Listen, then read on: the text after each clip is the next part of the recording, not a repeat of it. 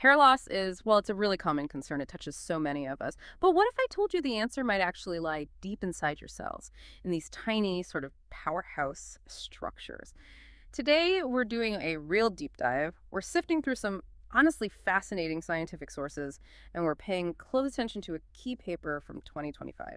We want to uncover some surprising insights into why hair loss happens right down at the cellular level.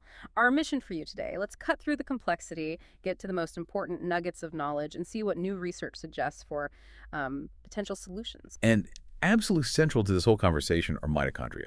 They really are the powerhouses of the cell. I mean, they generate pretty much all the energy our cells need to function. Yeah. That energy comes in the form of ATP adenosine triphosphate. It fuels countless biological processes. What's amazing about them is their structure. It's quite unique. They've got two membranes, an outer one, kind of like a gatekeeper, and then this inner membrane that's highly folded. These folds, they're called cristae.